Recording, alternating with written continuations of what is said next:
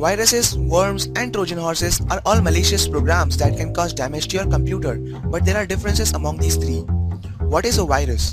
A computer virus attaches itself to a program or file, enabling it to spread from one computer to another, leaving infections as it travels. Like a human virus, a computer virus can range in severity. Some may only cause mildly annoying effects, while others can damage your hardware, software, or files.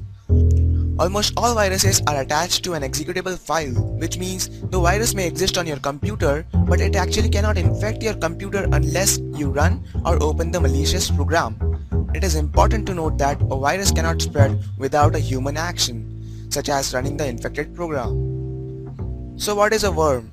A worm is similar to a computer virus by design and is considered to be a subclass of virus. Worms spread from computer to computer, but unlike virus, it has the capability to travel without any human action.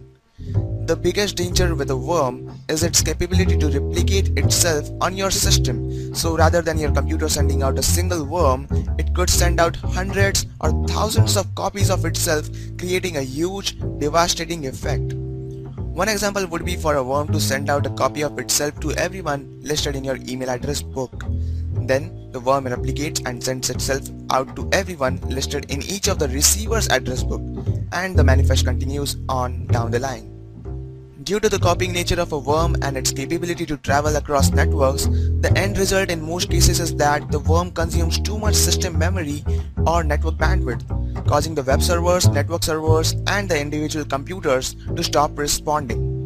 So what is a Trojan horse? The Trojan horse at first glance will appear to be a useful software, but will actually do damage once installed or run on your computer. Those on the receiving end of the Trojan horse are usually tricked into opening them because they appear to be receiving legitimate software or files from a legitimate source. Some Trojans are designed to be annoying, like changing your desktop, adding silly active desktop icons, or they can cause serious damage by deleting files or destroying information on your system. Trojans are also known to create a backdoor on your computer that gives malicious users access to your system, possibly allowing confidential or personal information to be compromised. Unlike viruses and worms, Trojans do not reproduce by infecting other files, nor do they self-replicate. So that's all about viruses, worms, and Trojans. If you like this video, please give it a thumbs up. For more such videos, just hit the subscribe button or check out my YouTube channel. And as always, thanks for watching.